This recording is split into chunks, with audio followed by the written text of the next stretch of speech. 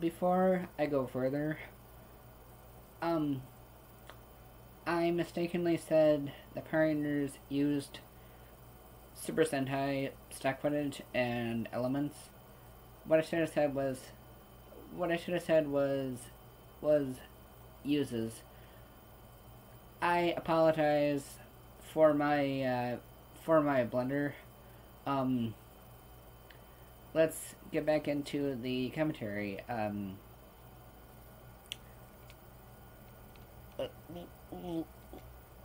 Let's do this. The lady, I just read what her name was too. The one with the really annoying voice. Um, Rita Repulsa, Rita Repulsa, Rita Rita Rita Repulsa, Rita Repulsa is based on the Juranger villain Bandora, and they used footage of Bandora from Juranger. They used Juranger footage. They used Juranger footage. Featuring Bandora and Bukabaku and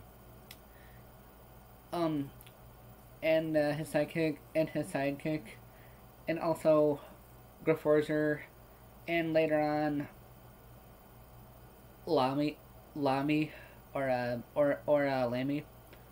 I'm gonna say Lamy. Anyways, what I'm trying to say here is what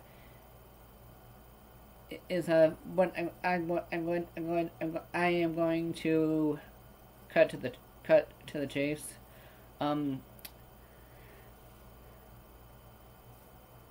The reason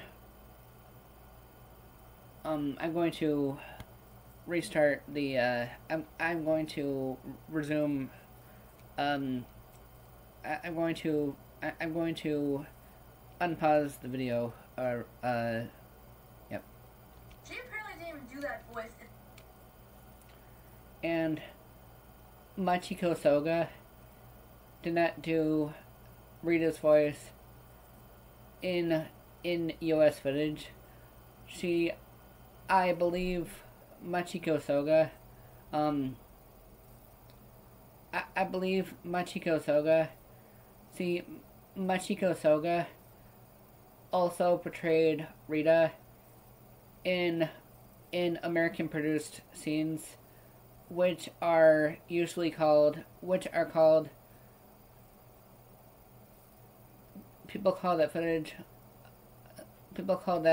additional footage that was not in Juranger of Rita.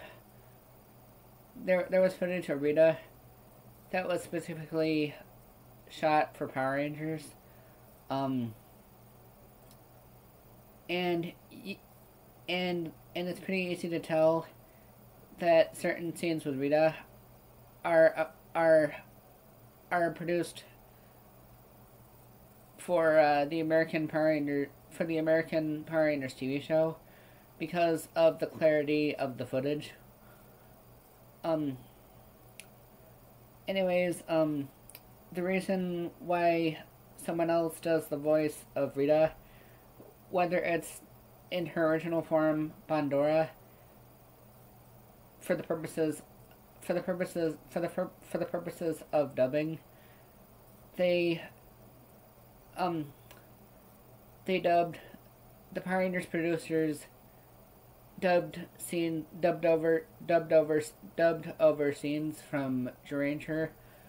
When Bandora was on screen, they used Bandora footage from Juranger. They took footage of Bandora and also shot their own scenes with Machiko Soga.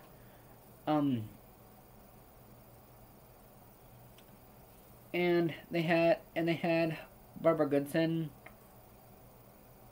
dub over Bandora's lip movements, and that was also the case when when when Carla Perez portrayed Rita in American footage, in late season 1, early season 2. I think it was just season. I think it was just season 2. To Power Rangers in Space. Where Carla Perez portrayed Rita.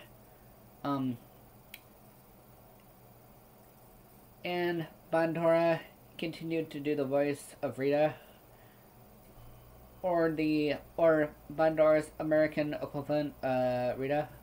And also Bandora, and also in the movie, Julia Cortez also portrayed Rita, and they had Barbara Goodson do the voice for the movie as well. And what I'm trying to say here is that the reason why Barbara Goodson did a voiceover for Rita, even in American produced footage, was for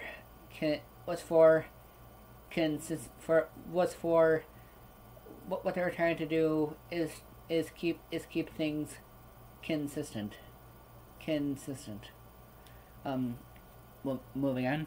In the movie, it was just acted out by some lady, and then they had a voiceover because I guess that lady couldn't do the really annoying voice.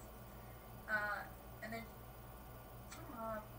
shit, repulsive. Like I was saying, earlier, research goes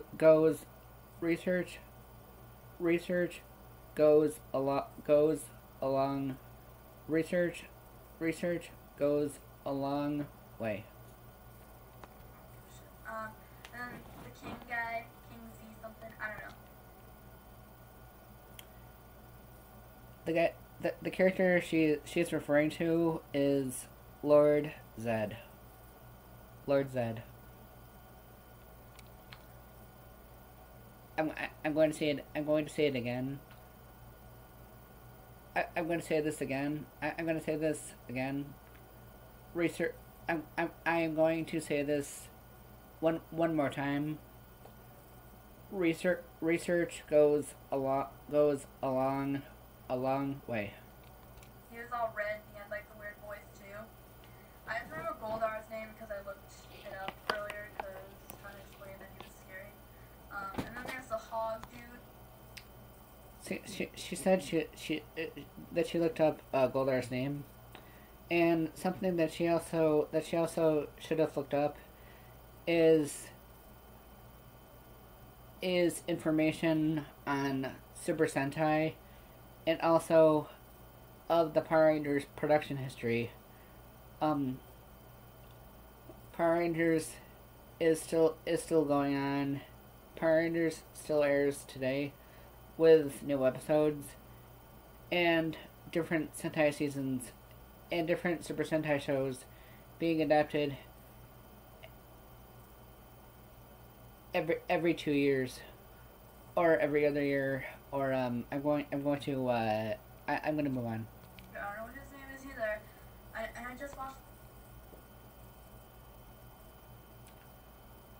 Three words. Power Rangers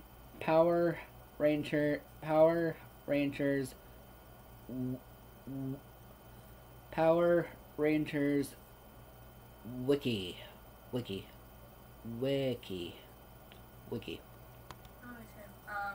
And then of course we have Ivan Ooze. And I don't understand what the fuck. Those little kids can play with the little ooze that he gives out, and then the parents get it and they turn into zombies.